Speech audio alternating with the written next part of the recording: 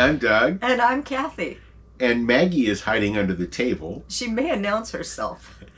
Join us as we follow the moon.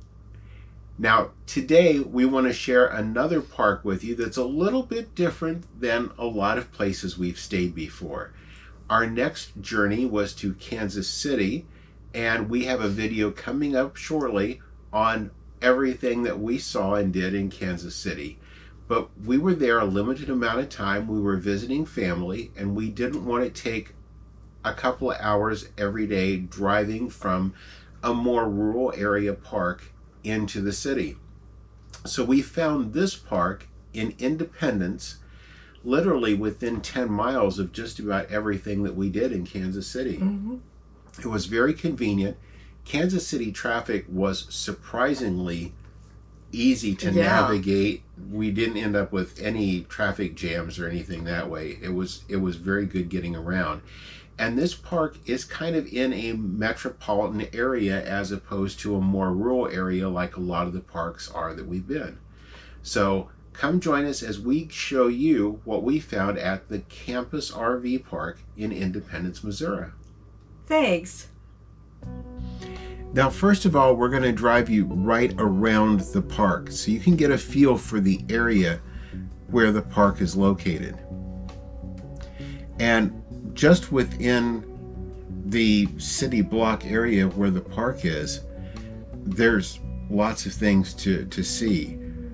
The first thing that you'll see is this enormous spire. We actually saw that a ways coming in along the highway. And when you tell people that your park is right at the spire, they immediately know where you're talking about. This is part of, from what we understand, the LDS church. And they've got several different facilities right here around the park. That one is their spire.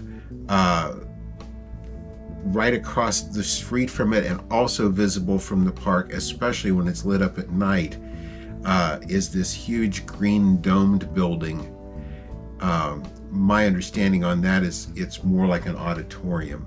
We didn't get to go inside either. From what I understand, they do tours occasionally, but with the COVID situation, they were not doing tours at the time we were there. Just beyond this, and this area is all just directly behind the park, they have a great little memorial park that's actually set up for, I guess, in honor of world peace.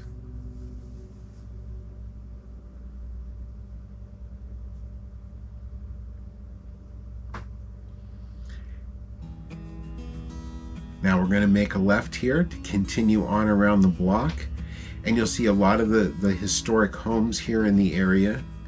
It is right in the middle of a metropolitan area, and very different than a lot of places that we've stayed because of this, but it did make it very convenient for everything we were getting to. Yeah.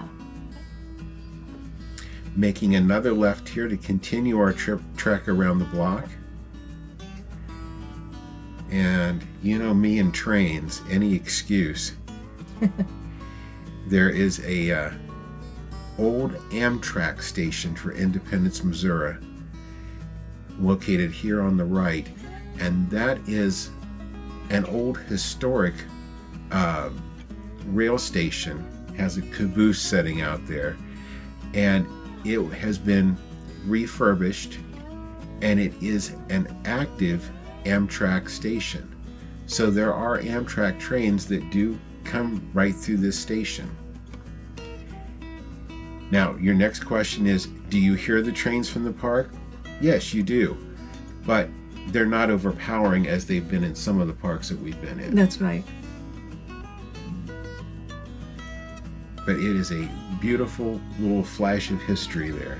I actually like the sound of trains off in a distance. Yeah, off in a distance is the key.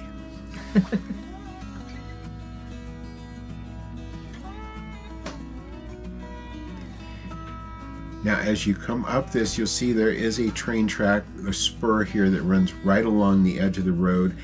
I think maybe once a day we saw a small switcher train coming up and down those tracks.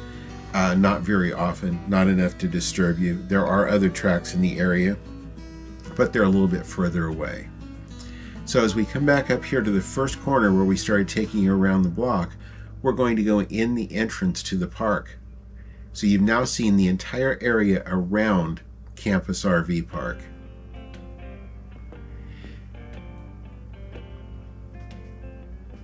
One of the things that they say in their description of the park is lush grass. Oh, yeah. The grass is amazing. It's beautiful. Very well taken care of. Now, right there are 3 pull-through sites, and it actually is like a separate driveway going up the hill. They are all paved. There's no grass between those sites.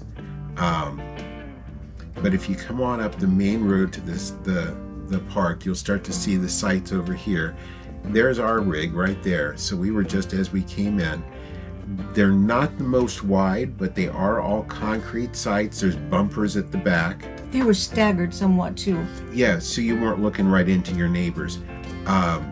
Really nice, newer hookups on all the sites. Nice, they weren't wood, they were like a PVC or something, picnic table that were really nice. As you first come in, just past our site, there's a spot there for you to park, and this is their office. It's also the residence of the owners, so there's always people there on site. Trash dumpster on your right. There's a whole big grass area out there with places to play activities. They have a great laundry. 3 washers, 3 dryers. It is a small park, and that's absolutely more than adequate. They were never busy that we saw. Yeah.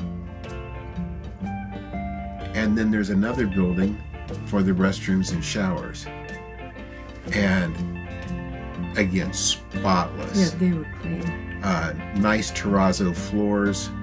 There was mirrors on both sides.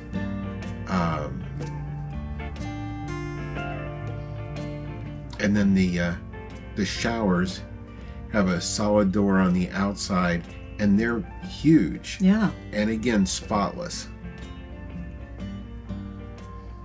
You can tell there's a lot of pride and ownership in this park.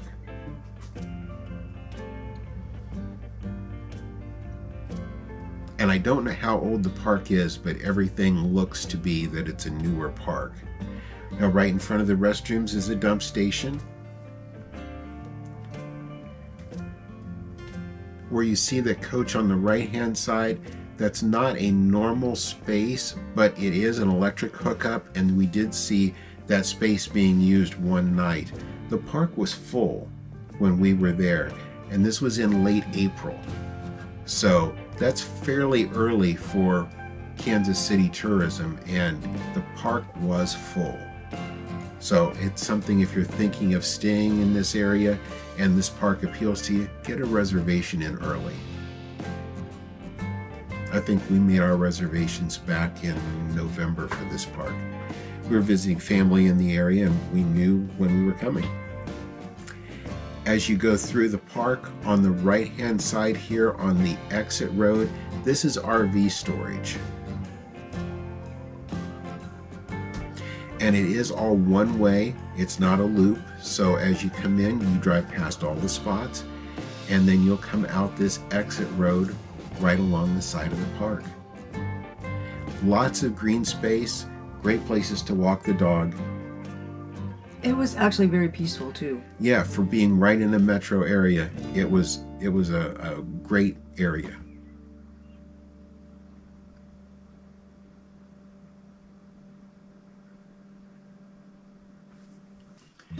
So you got to see some of the area where the campus RV park's located, and you got to take a drive-through of the park. Now, I will say there is no swimming pool.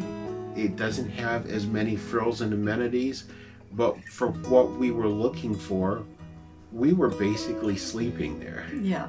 we were spending time with family. We were exploring Kansas City area, which there's tons to see and do, and Yes. you'll see more of that coming up very soon. But would you stay there again? I would. Yeah. Absolutely. It was a nice area. They, by being in a metro area, they patrol the park. They make sure that the park stays safe and secure. The bathhouses were all locked. They give you a combination. The laundry was locked. They give you a combination because they don't want to bring people into the park that shouldn't be there. That's right. So with that said, we hope you enjoyed our video. If you did, be sure to subscribe to our channel and ring that notification bell so you know when all these extra videos come out. And if you did like it, leave us a thumbs up. We sure do appreciate it. And thank you for following us as we follow the moon. Thanks for watching today. If you haven't already, please subscribe to our channel. And be sure to ring the notification bell so you'll know when new videos come out.